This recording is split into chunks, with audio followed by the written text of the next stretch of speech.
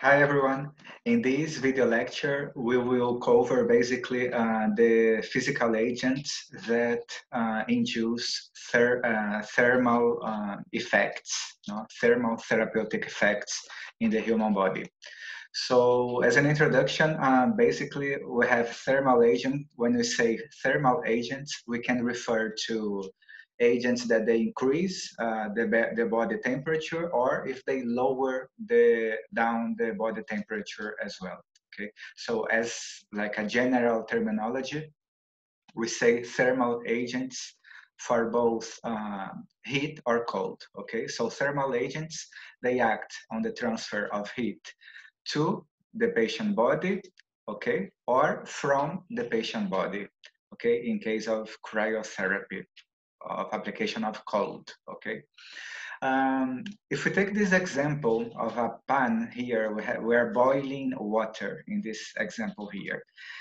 We have fire, and you see here the flames. They will dissipate heat. Okay, so this heat here is dissipated by radiation. Okay, and we have in physical therapy some examples of agents that they induce, they transfer heat by radiation. Examples, we have the infrared light. Okay, so this is any type of light that transfer heat is because of this mechanism of radiation. Okay, we have here inside the pan the boiling water. Okay, so boiling water transfers heat by convection. Okay, so this mechanism of convection. This requires the presence of fluid. Okay, so with the movements of fluids, we can transfer heat by convection. Examples of convection, we have, as we learned previously in hydrotherapy, we can use a whirlpool, okay, which is that tank with warm water that is agitated. Okay, so that agitated water in the tank, this will transfer heat by convection. Okay, and finally, conduction is another heat transfer mechanism that requires physical contact between objects. Okay, so here we have a hand. The hand is holding here the pan. Okay, so the heat is transferred by physical contact. So we have conduction in this case. And example of conduction, we have like hot packs that they will, is an object that will physically transfer the heat to the human body. So those are the three basic mechanisms for heat transfer, okay? But we also have a fourth one, which is called conversion. So in conversion, this converts non-thermal energy into heat, okay? So examples of physical agents that transfer non-thermal energy to heat. We have ultrasound, for example, will transfer mechanical energy, okay, or sound energy into heat, okay? So ultrasound is considered a conversion method for heat transfer.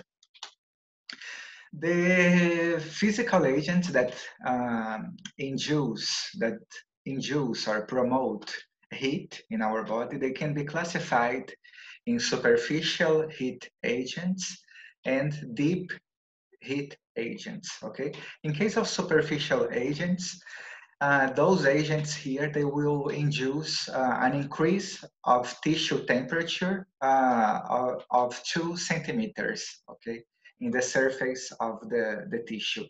So that's why they are called superficial. The heat penetrates only about 2 centimeters. So the application of superficial heat agents are mainly found on scars, on superficial soft tissues, okay, including the skin or superficial muscles, superficial tendons, okay? And for those types of superficial heat agents, we mainly use those three different methods for heat transfer. We have conduction, convection, and radiation. And here we have some examples of those, okay? Conduction, we have hot packs and paraffin that we will see here in this lecture. We have convection, the example of the whirlpool, okay? Or a hot tub. And radiation, we have infrared lamps, okay? They transfer heat by radiation.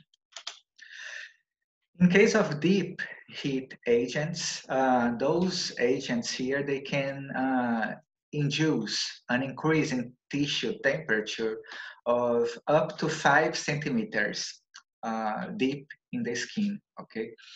So this is mainly applied on joint capsules and deep soft tissues, okay? Including deep muscles, deep tendons, ligaments, okay? And for the application of deep heat agents, we mainly use the conversion method of transferring heat.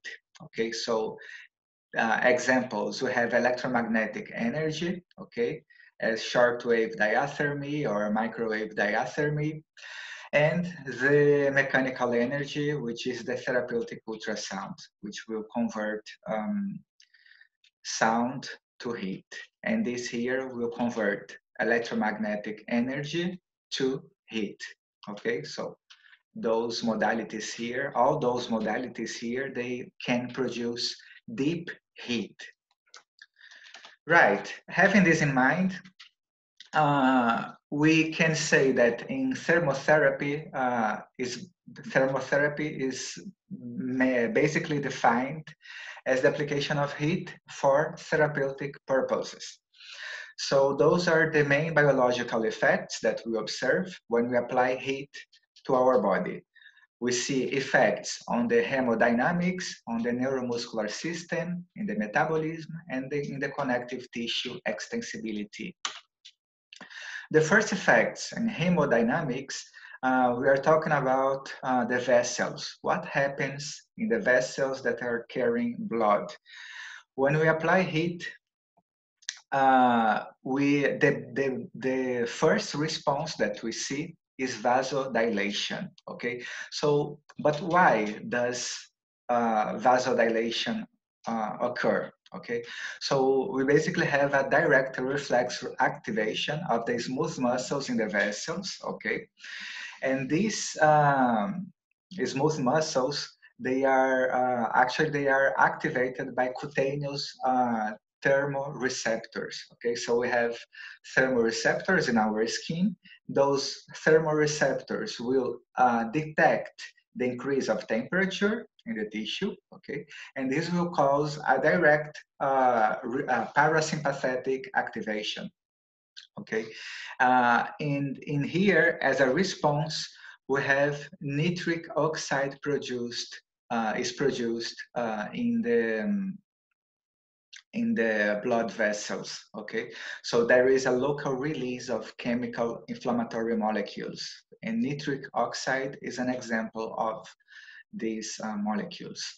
And when nitric oxide is produced, this will promote vasodilation. Okay, so nitric oxide is a potent vasodilator in the vessels.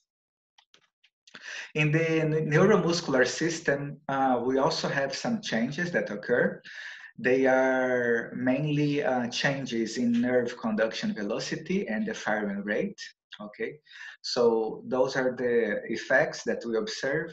Decreased pain perception. So this means that the person can be the person has like a higher pain threshold. Okay, so the person is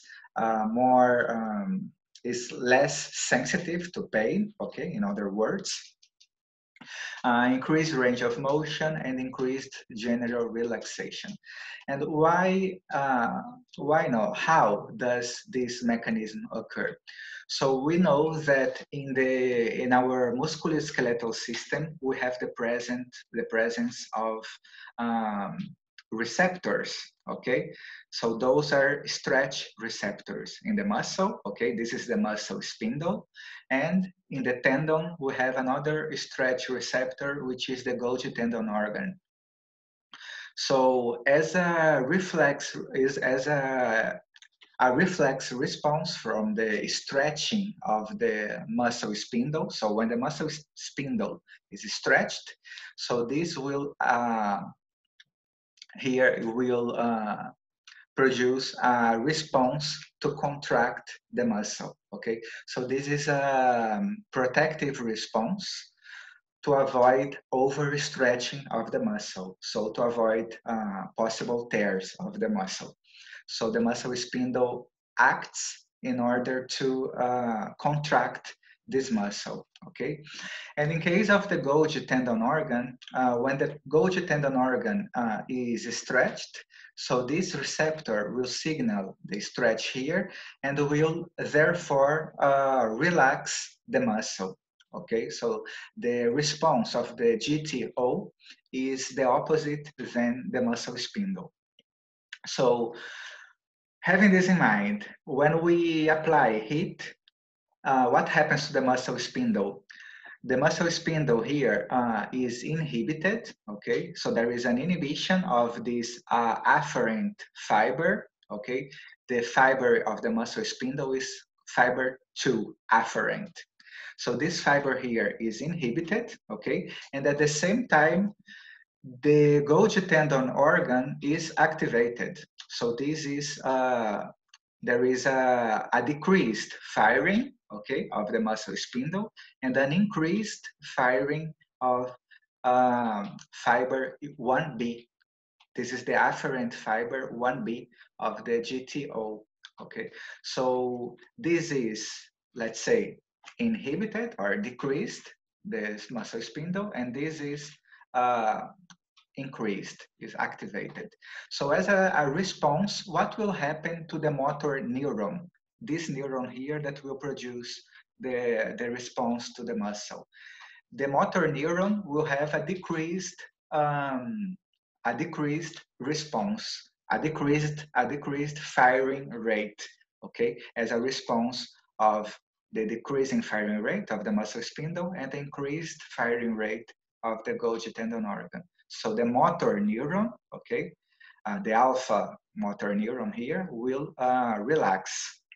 So this is what happens when we apply heat to the muscle. Okay, we have these changes in nerve conduction velocity, firing rates, and as a consequence, we can reduce muscle spasm when we apply heat to the muscle.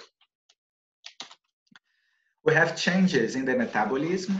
Those changes, they are mainly caused by the increase in the metabolic rate, okay? So in normal circumstances, as we see here in this picture, we have the blood vessel here, and here the tissue on the top, okay? And those purple circles are the oxygen, and the green ones are carbon dioxide. Okay, so in normal circumstances, we have a balance of those gases here in the extracellular fluid, okay, the extracellular matrix. And when we have an increase in the metabolic rate, what happens then? More oxygen is consumed here by those cells, okay? And we have a higher concentration of carbon dioxide in the extracellular fluid. Okay, this higher concentration of carbon dioxide, this will be responsible for triggering a smooth muscle response of vasodilation, as you see here in picture C. Okay, so have less oxygen and more carbon dioxide, and this imbalance between these gases will produce vasodilation in the smooth muscles. And when we have vasodilation, this will increase the blood flow. Okay, so in order to restore the equilibrium of gases in the tissue. Okay, so with more blood flow here, we can have more oxygen back again here. Okay, so those are the changes, metabolic changes caused by heat in the tissues.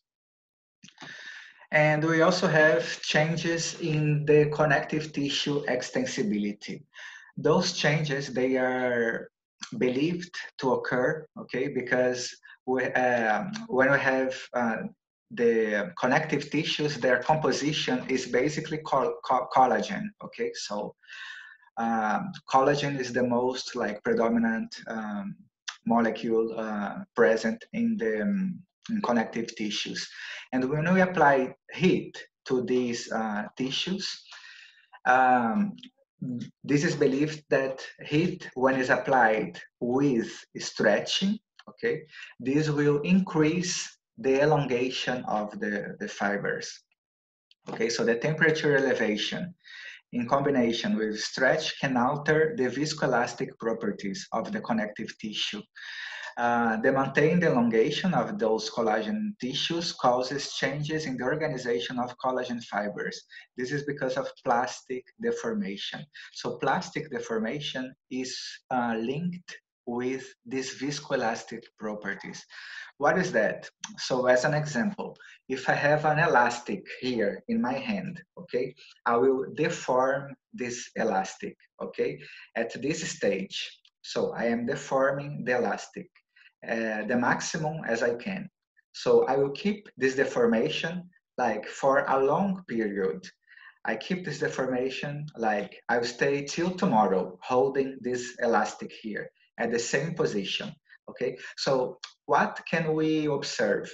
That in the beginning, when I stretch, when I do a maximum stretch in this elastic, this is completely tense. Okay, and then when I keep this tension, when I keep this length, okay, like one day after, this tension will be less, will be lower than initially, okay? And this is because of the viscoelastic properties. The viscoelastic properties, they produce like a residual um, elongation of extensible tissues, okay? And this is what happens with the muscle, okay, or with the tendon. So all the soft tissue structures that are extensible in our body, they have these viscoelastic properties. So this will result in a greater increase of length, okay, when the stretching force is applied. So the person will require less force to stretch a muscle, okay? And the risk of tissue tearing will be reduced because of that, okay? So the application of heat in combination with stretch is beneficial, okay, for those reasons. So having those effects in mind, okay, that what heat can promote in the human body, okay, we have some different techniques of heat application, okay. So we have, for example, hot packs. Those packs that you see here in this picture, those white ones. So we have different shapes or sizes as well, and they can be applied to different areas of the body. So what's inside these hot packs? There is a gel, silicate gel inside this cotton, in a cotton pad. Those hot packs, normally in clinics, you can see those tanks here, okay? So those are called hydrocollator units, and they have boiling water inside these tanks of approximately 160 degrees Celsius. So the hot packs, they are kept here normally inside these units.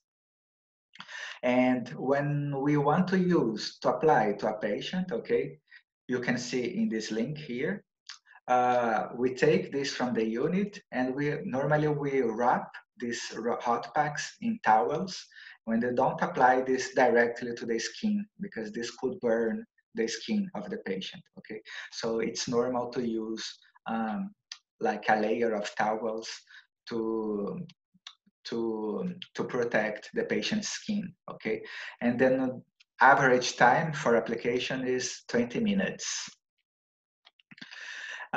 This is easy to use, okay? So this is inexpensive. Low level of skill is needed, so everyone can apply it, even at home, okay? And is good also for moderate to large areas, so including the back, for example, as you saw in the previous picture. The disadvantages are that sometimes those hot packs, they can be too heavy and the patient can this can generate discomfort for the patient, okay? So the patient can not tolerate the weight of the hot pack. Another disadvantage is that when we apply it, we cover the area, the back, for example. And normally we have to keep in mind if there is any adverse effect or reaction produced by this pack over the skin. So it's recommended to always take this hot pack from the patient and watch the area, watch for any adverse effects. So this is a disadvantage that we cannot watch like 100% of the time because it's covering the skin. Okay, and the third disadvantage is that the hot pack may not be able to maintain a good contact with the skin if the area that you want to treat is like has irregular contours. So this can create like uneven heating to the tissues. Then we have this other technique. This is the paraffin wax. This is basically a type of wax that is mixed with mineral oil. Okay, the mineral oil is basically to decrease the melting temperature of paraffin. Okay, so the paraffin when it's we have this mixture, the melting temperature is approximately 55 degrees Celsius. Okay, so this is mainly applied for extremities, okay, for the hands or for the feet. And an advantage is that this can promote a good contact with highly contoured areas, including like in between the fingers, okay, or even the wrist as well, okay?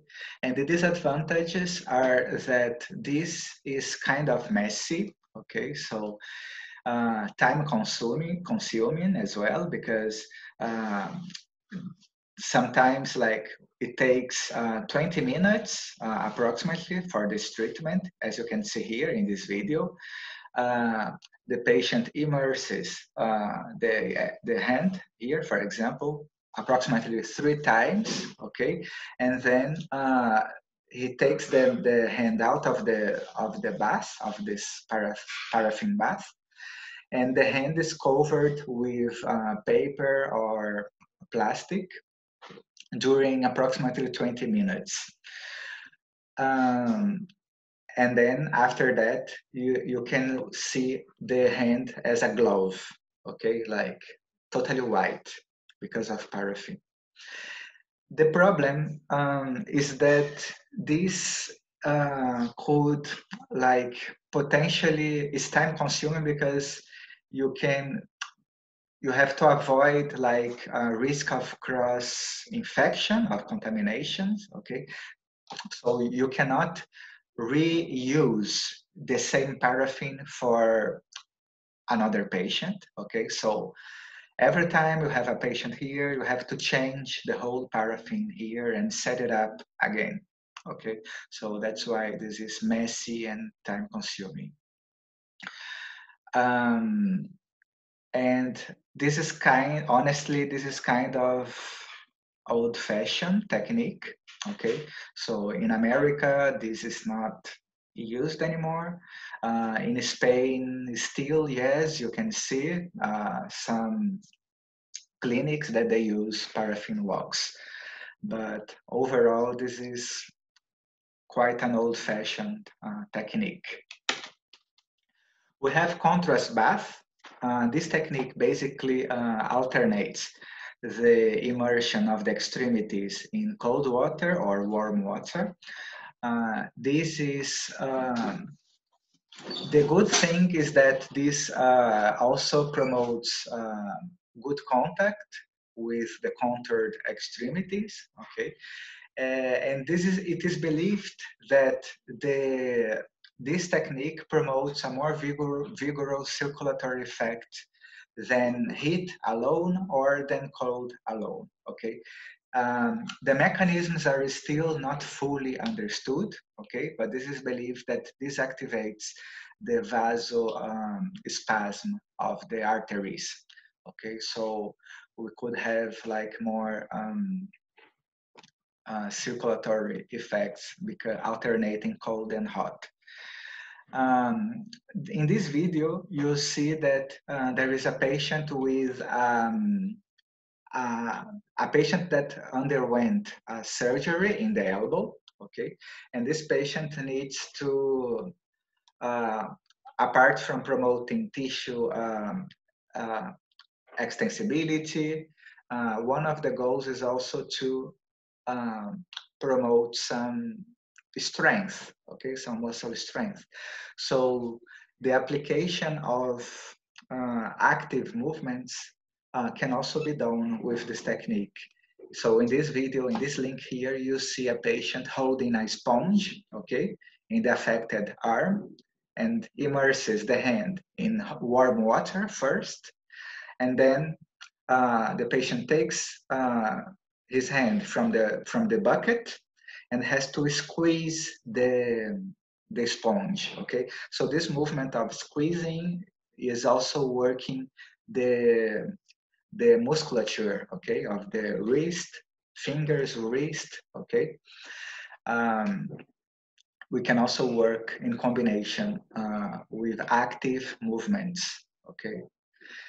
And the disadvantage is basically that some patients, they don't tolerate cold that much. Okay, so this can be uncomfortable, and so we don't use it if the patient doesn't tolerate such cold temperatures.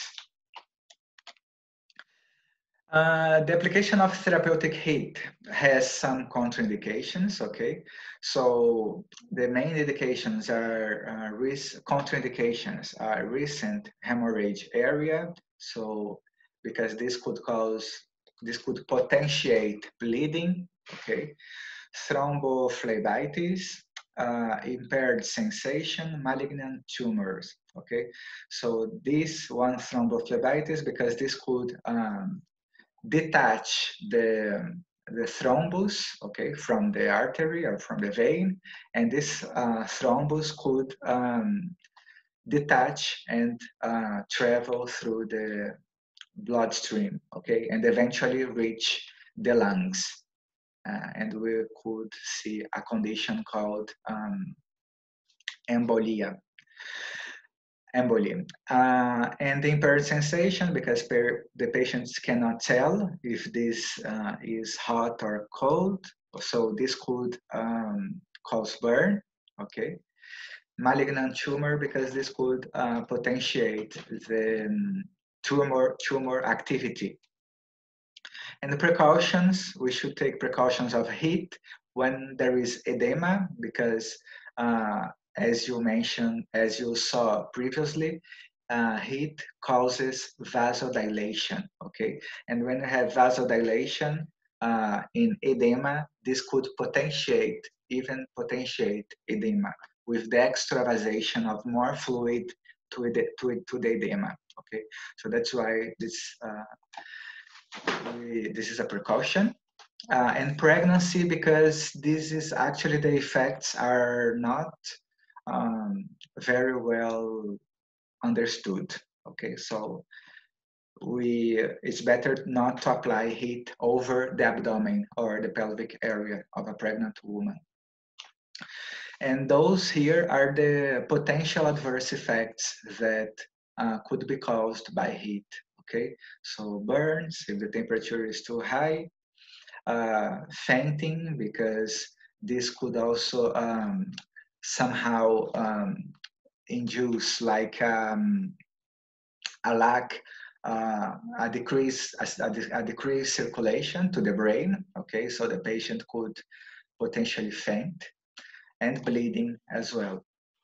So that's it for now. Thanks for watching, and I'll see you soon in the next video.